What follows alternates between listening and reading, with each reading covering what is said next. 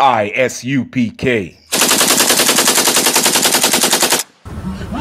Hey, Shalom, man. It's Priest Captain Hall with the I.S.U.P.K. on the Commander Journey Yahanna in California, man. Telling all blacks, Hispanics, and Native Indians, subscribe to this channel, man. You want true salvation, you're going to learn from the priests and prophets of the I.S.U.P.K, man. Subscribe to that channel, hit that button, man. Understand with that? Shalom. All I ever wanted was to be a gangster.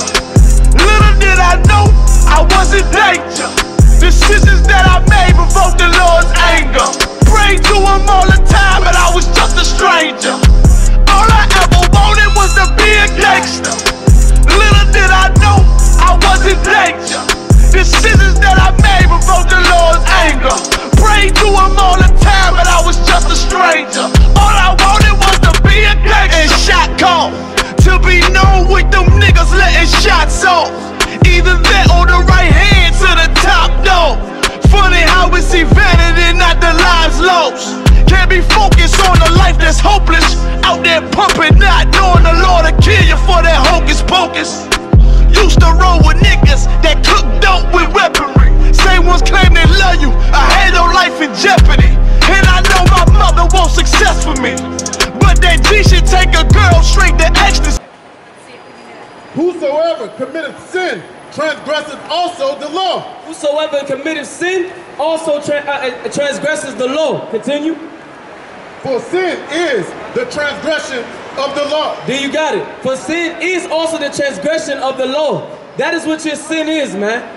And your sin, you asking for death to come into your life, man. When you decide to smoke a cigarette, you asking to die. When you decide to harm another brother, you're asking to die. When you decide to love your enemy, you're asking to die, black man. When our so-called black leaders tell you to just forgive after your brother was just taken from you and hug some unrighteous judge or hug the murderer of your child or of your loved one, you understand you decided to mix and mingle and forgive your oppressor.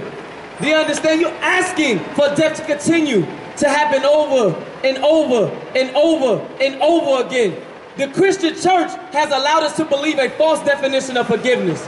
We want to sit here and to forgive our oppressors for taking my brother away from me, for taking my mother away from me, for pushing drugs into my neighborhood that's going to kill my people. And we turn around and want to forgive them. Our sin is the transgression of the law. So in God, we don't understand. The Christian church don't tell us this. You understand? Jay-Z, Kanye West, they don't tell us this. They don't tell you that God is going to punish you. They don't tell you that God is going to punish you, black man, because he's a father. We have forgotten the definition of a father. Any father out here who's right is going to sit here and discipline their child. But because of Christian church and America's culture, we've forgotten what a strong father would do. And God is going to discipline his children. God is going to repay you for you transgressing his law, because the law is meant to protect you from death. So when you do that sin, you're asking to die. When your child does something that's against what you told him to do, your child is asking to be disciplined. You understand? So we be looking crazy and not understanding that God is the one that does all this. Do you understand? Drop that for a second. Give me Romans chapter 6, verse 23. And behold that, all right? You understand? We're not understanding this because of the Christian church. We're not understanding that we've been beat and slaughtered and murdered and raped and molested and everything you can name and every word in the book. And then we got nerve to turn around and forgive them. We got nerve to turn around and say, I love them. I love everybody. We always up here every Friday and around the world talking about what love is and how love is according to the Bible. And everybody all say, y'all always preaching hate. Y'all always preaching hate. Y'all need to love. Y'all telling us to love when we loving our brothers and our sisters. How about you tell the ones that's not loving us, that's murdering us every single day? Why don't you go bring John 3:16 to them? Do you understand? Because we teaching our brothers and our sisters not to transgress the law. Because if you transgress the law is meant to protect you and protect your babies and protect your loved ones. These laws right here, America's laws is meant to protect them. Do you understand? These laws, which are way more honorable, way more respected, and should be respected by blacks, natives, and Hispanics. We follow these laws, we'll be protected. But if you sin against this law, if you decide to harm your brother, if you decide to sell them drugs that our oppressor put in our neighborhoods, and you decide to sell it to your own child, or to your own mother, or to your own father, You are transgressing the law and you're asking to die. And our oppressor in America has beaten us to the point where we rather die. Where we would rather die. How do I know that's true? Because you gonna tell a brother or sister, hey yo, you know you're not supposed to be smoking that cigarette, man. What are you doing out here in the corner? He gonna say what? Any brother out here done heard this answer plenty of times. That young man or that old brother, that old soul, that young soul is gonna tell you we all gonna die someday.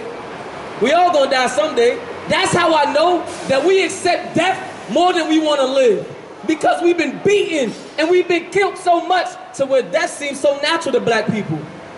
Death seems so natural. A funeral seems so natural and common that we've welcomed it and we've accepted it into our lives.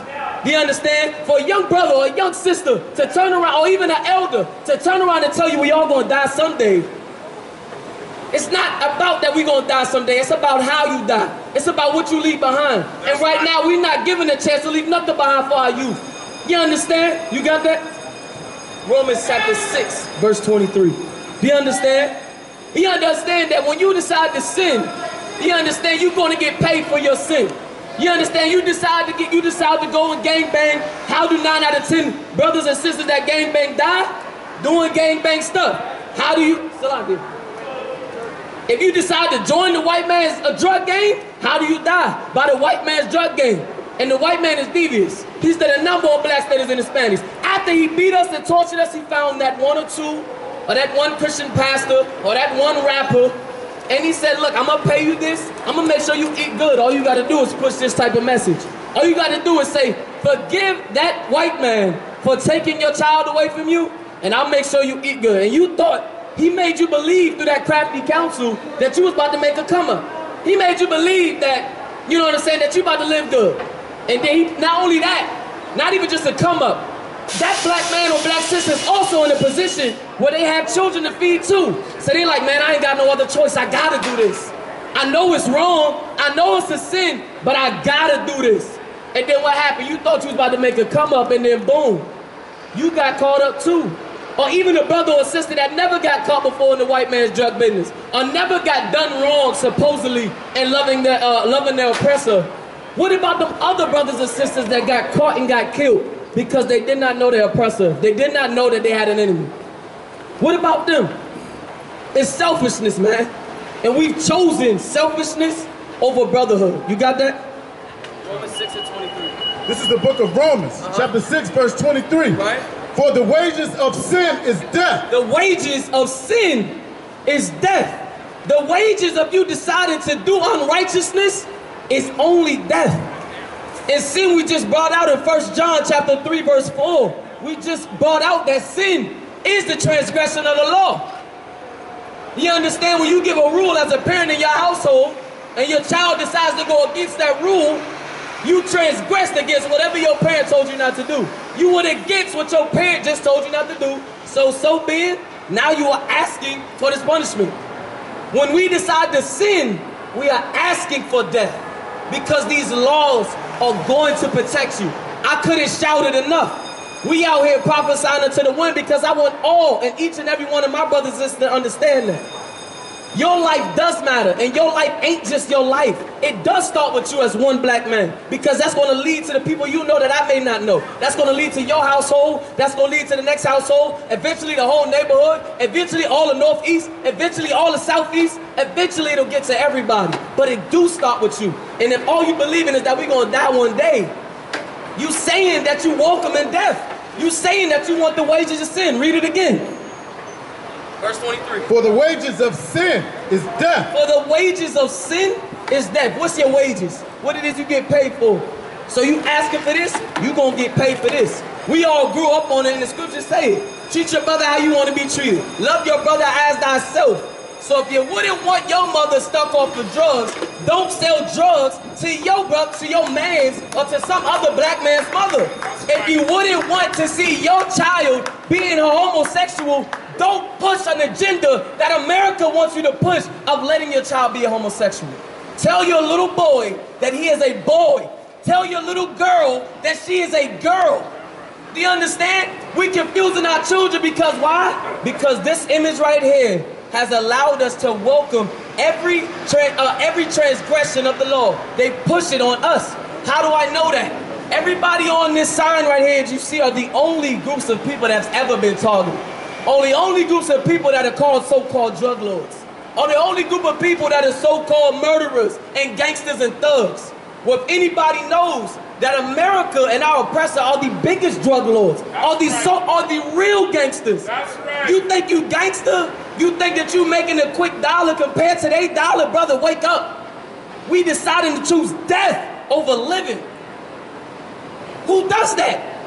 And what made us do that? Hold that. Give me Isaiah 9:16. Do you understand? Who does that? How have we been pushed into doing that? Where's our common sense to tell us, nah, brother? Nah, sister. Look, you can sit and square up with me all day you want, but I'm not letting you sell that to my child, and I'm not letting you smoke that because I give a damn about you. Because you are a black man like me. I don't care if that's your daughter or not. Go to that brother and say, hey, look, that sister got put some clothes on, man. You know it's terrible out here. But we've been beaten so much and accepted sin so much that we don't see reality as it is. We don't see that our children are disappearing by the numbers every single day. But yet we let our child walk 15 feet away from me? Nah, not me. My child is staying right next to my side because I know the kingdom that I walk in. And this kingdom is wicked. You got that scripture? Isaiah 9:16. This is the book of Isaiah, chapter 9, verse 16. For the leaders of this people causes them to err. For the leaders of this people cause them to err. Now, who are your so-called leaders? Everybody here got their favorite leader. Kanye West this, Jay-Z this, Al Sharpton this, TD Jakes this. Our so-called leaders have caused us to err. How have they caused us to err? Because they don't tell you that you got to change. Christianity does not require change. Being Muslim does not require a black man to change. Following the truth of this Bible requires black men and black women, man, woman, and child to change. Do you understand? It's a requirement. You good. Do you understand? It's a requirement that you change. But Christianity does just tell you to welcome death into your household. How do I know that the Christian church does that? Because look at how any devil can walk up in there, spray the whole church up. You've allowed that oppressor in there.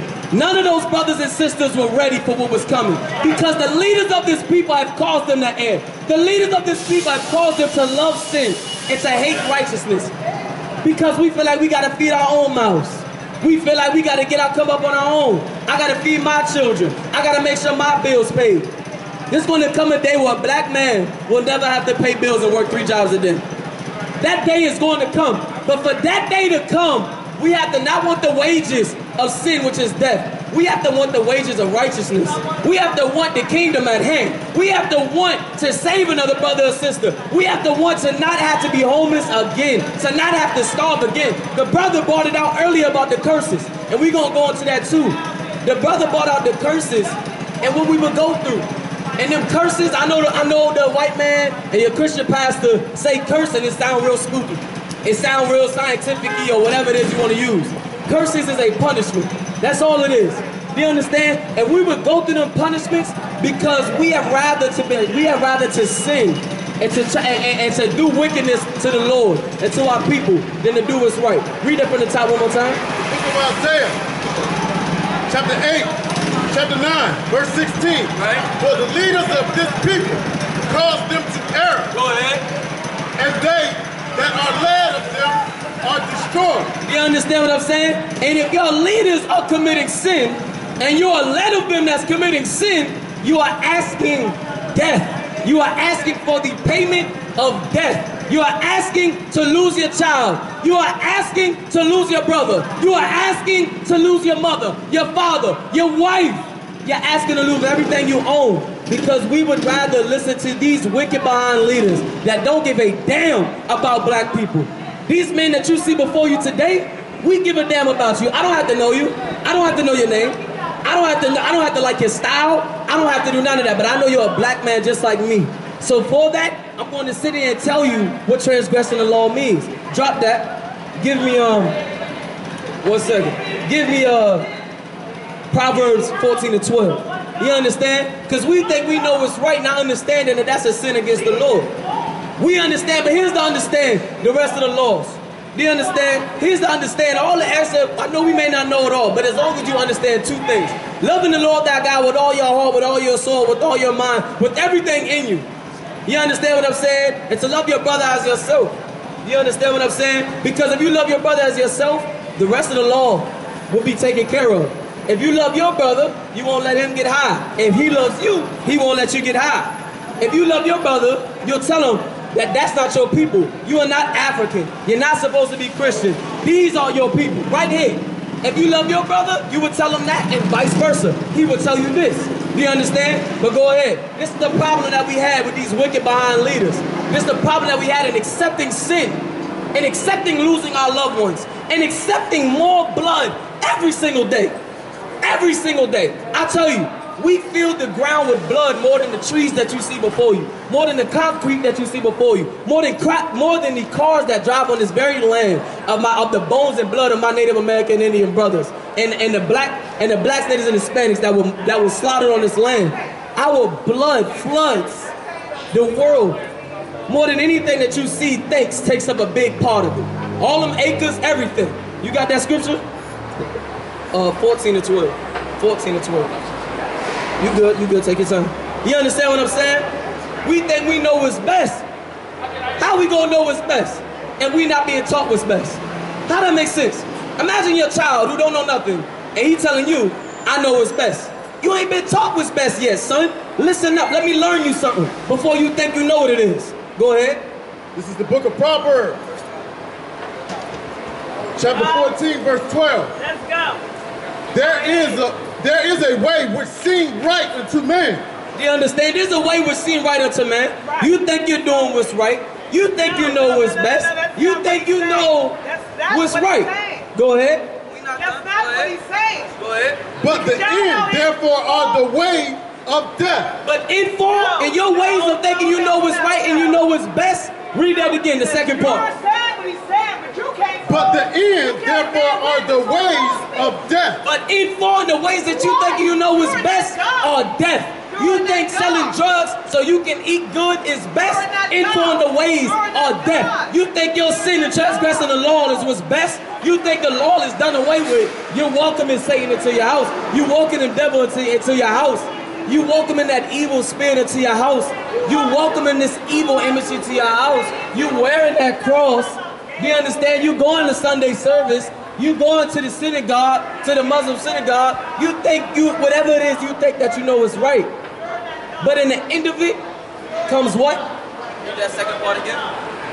But the end, therefore, are the ways of death. So even though you think you know what's right, in the ends of it is death. You think that you can eat whatever you want. Next thing you know, you're in the hospital over and over and over and over again. You think Sally, we've been slaughtered so much. After all of that, we still think Sally is different from the rest of them. How much more death? How much more? It gotta be your child that gotta be taken from you. It gotta be your brother that's taken from you. Before you understand that, black man, we don't know nothing. And the only way to know something, and this is me being honest, you gotta grab a flyer. You gotta grab a flyer. This is a time we got no choice but to be honest. Because right now we follow what we want to do. And when we do what we want to do, it's death. How do I know this? Read the news. You ain't even got to look at the news no more. Turn on your TV. The scene, the tape is right outside of your door. The scene, the chalk, the yellow tape is right outside of your door. It is so much that we are slaughtered that you don't even have to turn on the news no more. Because it's right there. Your best friend, something happened to them, some devil shot them, some devil broke in their house, like Tatiana Jefferson, sir. Tatiana. Aunt Tatiana, Salakia. Aunt Tatiana, do you understand? Like Botham John, like every one of our family members, you don't even have to turn on the news no more. Do you understand? Read that again. There is a way which seems right unto a man, but the end, therefore, are the ways of death. So in other words, black man, I'm not saying you don't have no wisdom, and I'm not taking away that you do not want to protect your household. But what I'm telling you is, there's a better way to do it. There's a better way for a black man not only to protect their household, but to protect Auntie Sandra's household, to protect Cousin Shaniqua's household. There's a way to protect your entire households household. Your entire neighborhoods, there's a way to protect them. You understand what I'm saying? I know you got that pistol, I know you got your way of protection, but there's a way that's better. And the way that's better is following these laws, statutes, commandments. The way that's better is not transgressing the law. The way that's better, the way to get your child out of them cages, my Hispanic brothers and sisters, my brothers that's in them cages, the way to do that is to not transgress the law. Return back to our culture and leave out of her. Flee from America. Do you understand in their culture? We could drop that. We could drop that. Let me get 1 Corinthians 14 and 33. Do you understand what I'm saying? You want to say something? 14, 33. You're lying. There is color when you're talking about Jesus Christ. You are a liar. Nobody tell you crack. You know why? Because I never saw you before. But you are a black man like me. And it's worth something. My whole life was trying to find something to follow. Had loyalty, every man tried to borrow. Felt pain and a lot of sorrow. Got betrayed, so packed I didn't even have my heart broke. Living confused, about to lose hope.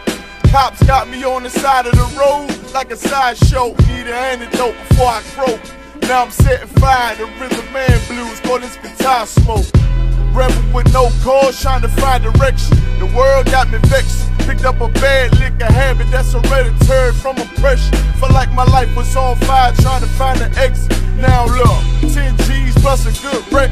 Sometimes a follower is a soldier, trying to find a good shepherd. Plus when you in hell, how do you excel? Wisdom the breath of life, I don't believe in fairy tale. Listen well to what I tell. No calling can cause pain. Something that a rebel knows very well. Can't you tell I was sent from the Lord? Got a tongue like a two-edged sword. With